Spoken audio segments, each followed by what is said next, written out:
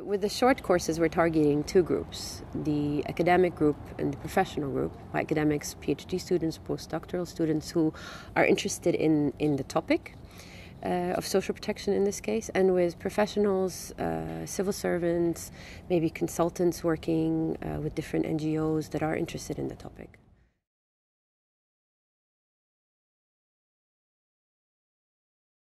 The design of the course, or the way we run the course, is based on a mix of theoretical and practical science.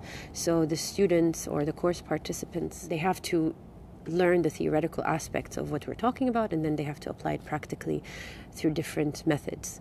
And they are given a training in the methods, but also the different techniques that they can use. So for example, if we are trying to use different economic methodologies for measuring poverty, we also get trained on the different software that we can use. In this case, we can use data software in order for us to do different computations.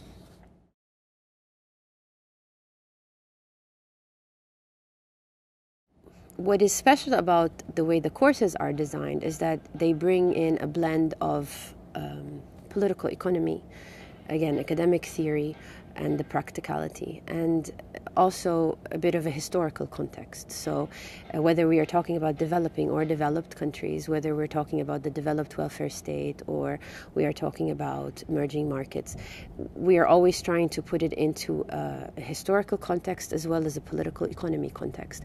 And this is very important because unless you explain it to the students and unless they get a good understanding that this is really necessary, then policy doesn't really work. Policy does not sort of exist in a vacuum in and out of itself.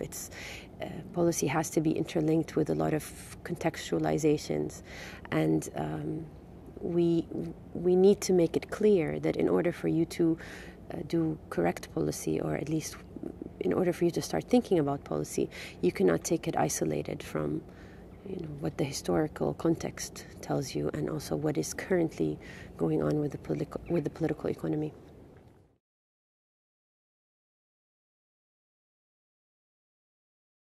What is interesting also about the method of the PBL is that the lecturer or the tutor, the teacher, is taking more of a facilitator role. So the learning is the responsibility of the students or the participants in the PBL. So this increases responsibility and also makes the students take ownership on how they need to present the material, how they need to explain the material, and the discussions that goes in.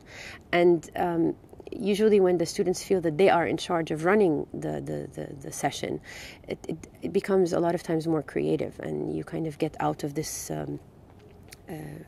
this method of lecturing, or there's one person in the room who knows more and they are explaining to everybody else, but rather it becomes sort of a communal learning environment. And I find it very interesting, especially for short course students who come in and have not been very used to this method. They find it very enriching, and it is also very nice for the students themselves, because most of the time the short course participants, they have slightly more experience than the students, so it brings in a very interesting environment of sharing experiences, as well as maybe even more idealist theories of how things should be, and then how things are really on the ground.